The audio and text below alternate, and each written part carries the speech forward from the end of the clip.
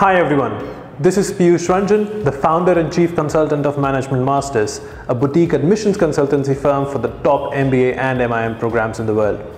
Now today we are going to talk about the steps that you need to take in order to apply for the top MBA and MIM programs. Now we will share with you an 8-step process which we also use with our clients, which will help you prepare your best application for your dream MBA or MIM program. Now when it comes to applying for the top MBA and MIM programs, one of the most important things that the B schools look for is self-awareness of the candidates.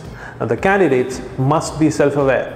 What it means is they should know their strengths, they should know their weaknesses, they should know what they have done and why they have done it, and they should have a very clear vision of where they actually want to go in the future.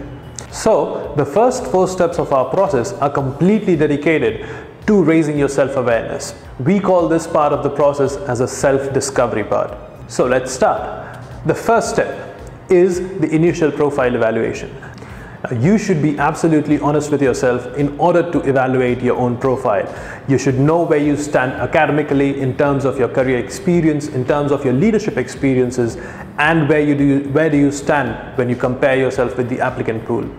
The second step is to find out your key strengths. Now you need to be very sure of what are the key things which differentiate you from the others.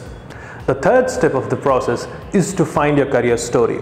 Now when we talk about career story, what we are talking about that everything that you have done in terms of professional work experience, how does it line up together? Is there actually a continuity in what you are going to tell the admission committees, or have you just randomly jumped from one place to the other? Obviously you know the answer, which one is going to be better. The fourth step is to figure out your career goals. Now most of the MBA schools are not just looking at people who have achieved a lot in the past, but they have no clue of where do they want to go in the future. MBA schools are looking for people who have a vision, who could be molded into leaders of tomorrow. So as a potential leader for tomorrow, what you need to have is a proper vision for yourself. Where do you actually see your career going 5 years down the line, or just after MBA, or 10 or 20 years down the line? So you need to have your vision and you need to have a plan on how do you actually plan to achieve it. So these 4 steps is what we call the self-discovery process. The next step in this process is to now look at the schools that you're aiming for. Now you should be looking at the B schools who value the same things which you value, who value the strengths that you have. Once you have done that and you have aligned your goals with the expectations of the schools, then it becomes a much better scenario for you, or much better possibility for you in order to get an admission from that school.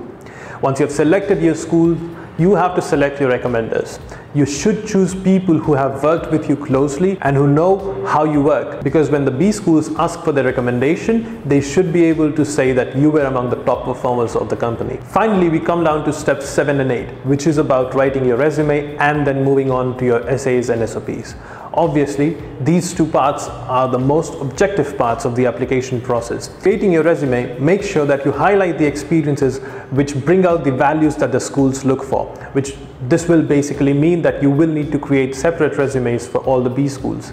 The final part of essays, you need to be very clear on what are the values that the school really puts an emphasis on, and then highlight those experiences in your essays which will bring out these values in you.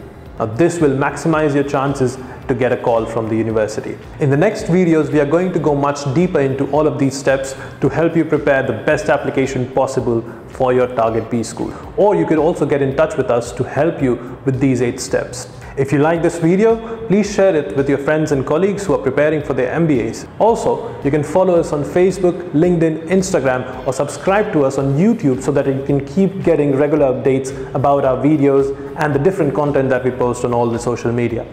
Thank you so much for watching, and until next time.